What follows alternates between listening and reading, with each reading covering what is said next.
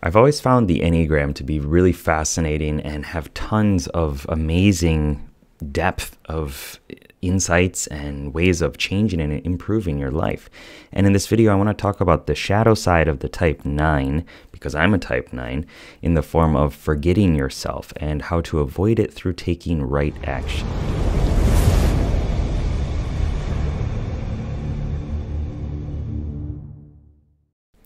What's up, legend? It's Sherman here from Geek Psychology, where I help geeks, gamers, and creatives to play life better. And I realize I'm off-centered, I'm sliding around here, and I don't know what to do about it. And I think that's a metaphor for my own life. And so I'm using the Enneagram in this video to talk about how to improve your life, because it's one way of slicing the cake, one way of understanding yourself. And I know INFPs are generally 9s or 4s or 6s, and we got a lot of INFPs here, so I hope that this video will help out. So first up, what does it mean to be a type 9? Without getting really into the whole detail of the Enneagram, because this is going to be a short video, hopefully. Basically, type 9s are characterized by being very calm, very centered, very altruistic, helping other people, passive, don't want to rock the boat, don't want to shake things up. And because of that, we often struggle with expressing our own needs. We are self-forgetting in a lot of ways.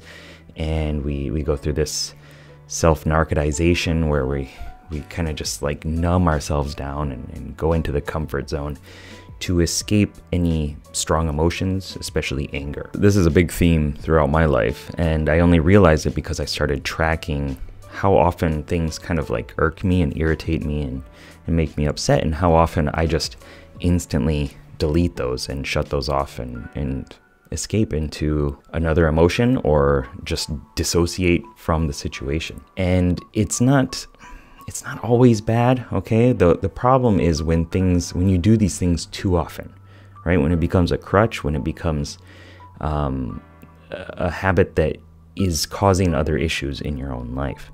And if that sounds similar to you, if it sounds familiar, if it resonates, then stay tuned for the rest of this video. So part of what brings out this shadow side of the type 9 is a fear of being isolated and forgotten. I know this, like, I can pinpoint a specific instance in my life where this habit, this behavior, this thought pattern was really triggered and the inciting event, I suppose. And that was through my parents' divorce. You know, like when that happened, I had this, not conscious at the time, but I had this fear of being alone, being left alone, being forgotten, you know, being not part of the family. And so in order to deal with that, the strategy that 9s create is to be able to blend into any situation, because we don't have like a strict, clear defining line of our shape of who we are. Then we can just kind of blend in with this group, and we can become honorary groups or honorary members of any group.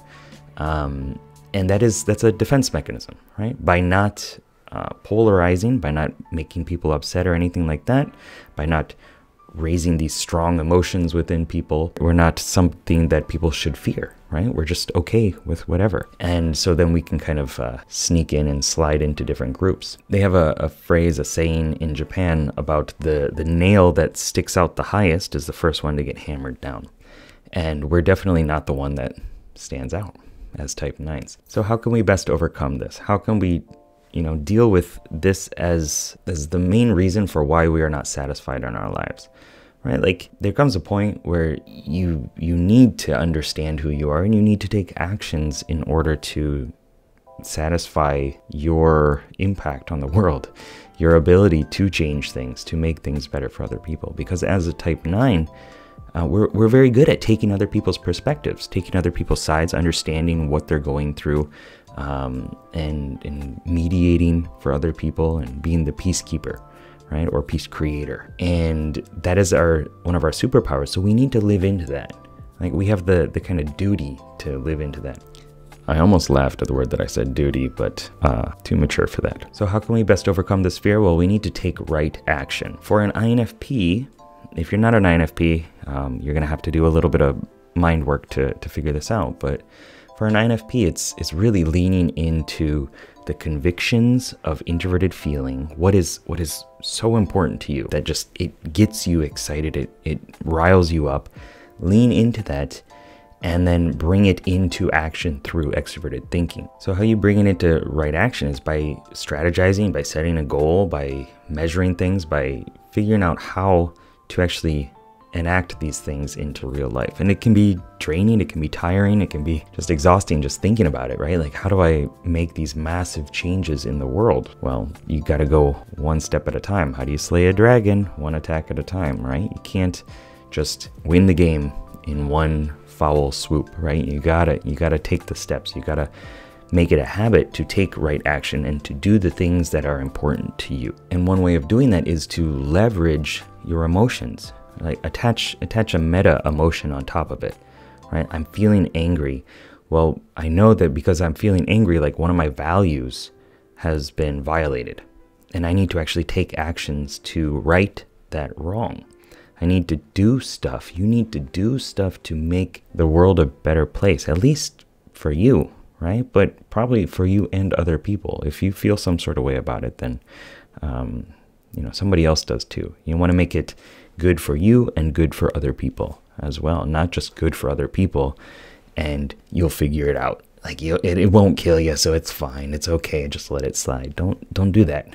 Don't do that. Trust me, from my experience, that's not a great place to be. So it's important that you define your values, define what's important to you, listen to yourself, stop dissociating, stop like when I got in like fights and arguments and stuff like that in the past, I would literally blur my vision. Like I would just zone out. I would go to sleep, which you might resonate with that, in order to just pacify those strong emotions. Don't do that. It's not the right way of going about it, right? You can shift the emotions. You can change them, right? Feel gratitude for them existing, being a sign, a signal for you to take different actions and do something about it. Take the right action, not the comfortable action. It's not about feeling good. It's about being right. Like it'll feel good to ignore it for a little while, but that's not the right thing to do. And you know that deep down too. So make it a habit of when that comes up to try something new, to do something new with that emotion, with that sign, so that you can take a different action to get you a different result, which is going to emerge into a better life. And another simple thing that you can do is to focus on grounding techniques, right? Be in your body, just center yourself, feel your toes, feel, what your toes are on, or your socks, right? Like what you're standing on, feel your pant legs, right? Feel just your clothes on your body, feel the temperature of the air going in and out, feel the wind, feel the breeze, right? Notice the things connected to your sensory realm and to your body, because a lot of times we're just here, we're somewhere else, right? And it's definitely not in the body. It's an important place to be. Your body's pretty important, right? Paying attention to what's going on is quite important. I highly recommend being in your body. Now, does that mean it's going to be easy? No, it's just you haven't been practicing that for so long, right? So it's obviously going to be something that's going to take time and take effort, but the benefits of being more present, being more grounded, being able to stand up for yourself and take the right steps, right? Do the things that are important to you so that you actually live a better life that you're not regretting, I think outweigh the frustration that comes from not noticing on time, not being in your body, and kind of that struggle of implementing a new habit. So what I'm suggesting here is that you get triggered, that you get upset, you get frustrated about your current situation in life, and use that as the fuel to take actions to better your life so that you can impact other people, so that you can have better relationships, so that you can bring your gifts, your superpowers into the world. And if that was helpful, check out this video as well. Let me know down below in the comments what stood out for you and what you're going to do about it. Keep up the lifelong questing. Good luck, have fun. Peace.